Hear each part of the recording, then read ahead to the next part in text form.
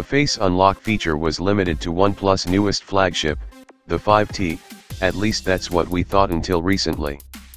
However, as many of you probably know by now, OnePlus 3 and 3T recently received OxygenOS 5.0 update based on Android 8.0 Oreo.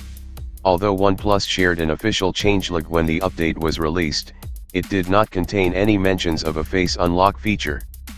Well, great news, as both OnePlus 3 and OnePlus 3T benefit from the security feature after the update. If you want to use it, you can head over to Security and Fingerprint menu, tap Smart Lock, then choose Trusted Face, and you can set it up to recognize your face. The only thing that's slightly different is the fact that Face Unlock on the OnePlus 3 and 3T doesn't take you to the home screen after successfully recognizing your face, just like OnePlus 5T does, so you'll need to swipe to get there. But the biggest drawback is that it doesn't work when the display is off, so you'll have to wake up your phone in order to use Face Unlock. Well, it's not as good as on the OnePlus 5T, but it's as good as it gets.